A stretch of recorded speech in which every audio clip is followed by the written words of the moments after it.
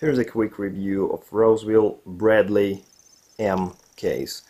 Obviously made by Rosewill, model name Bradley M. It's one of the newer Rosewill cases, and I don't think it's gonna be overly popular, although it's a rather nice case in person. Right in the beginning, I can say that it's pretty much a copy of Corsair Spec 01, Spec 03 series cases. Other than the front panel, I would confuse it for Corsair case right away. And it's a bit cheaper. There are some differences. Otherwise, it's very similar, which is not bad, obviously.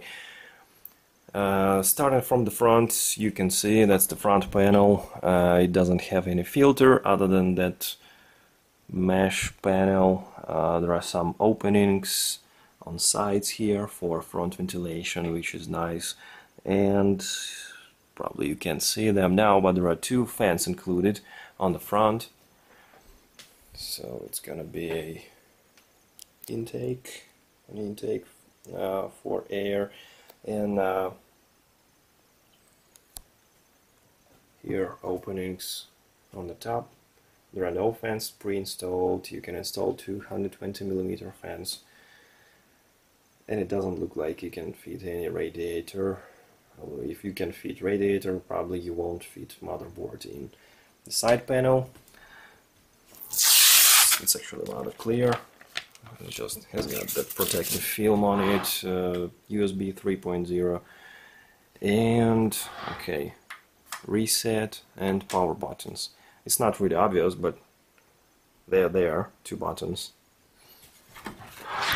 The other side, nothing special here, just protruded panel, and that helps with cabling, and the back of it. One fan installed on the back, so it's total 3 fans, 1 exhaust, 2 intake fans, some cutouts for water cooling, power supply. Okay, if we take the side panel off, that's what we get inside.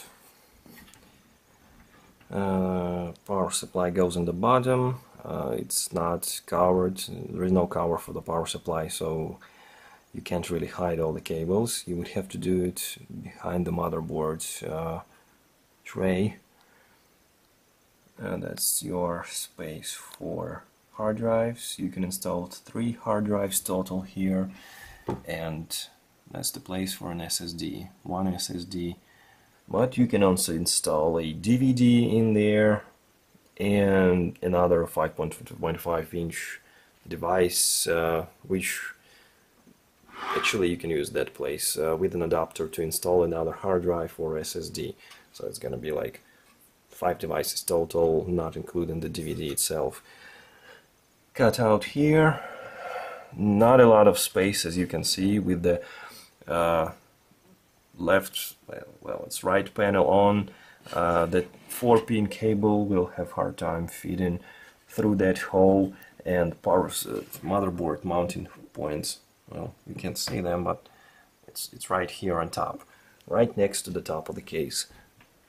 So not a lot of space here. It's obviously more like Corsair Spec 01, because Spec 03 has got more space inside. There is nothing special in the back. With that side panel on, there is almost like a little less than an inch of space behind the motherboard tray, so you can do some cabling. Otherwise, it's not that special. No space on top. If you have motherboard with big heat sinks, you may not be able to install fans on top of the case, which is a pity. It's rather like short case. It's not tall at all. It's quite long, so you can fit long video cards, but it's not tall at all completely. Like for micro ATX case it would have been fine, but for mid-ATX it's just a bit too smallish. And here are all the connections, regular ones, front panel, audio, USB 3.0. Oh, there is another spot for SSD.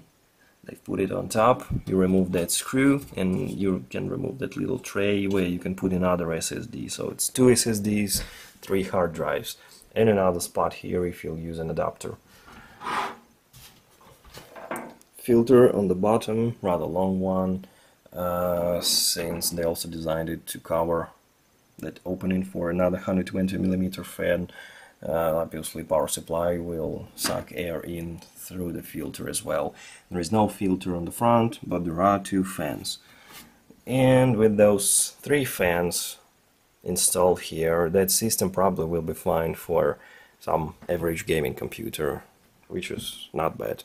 It's rather durable, sturdy, you know, side window is nice, ventilation is fine, cabling will take some planning, but it's fine as well. So it's just an average case. But if you like that design and if you'll find it with a good price, it's not too bad. So this is it. Thank you for watching and have a good day.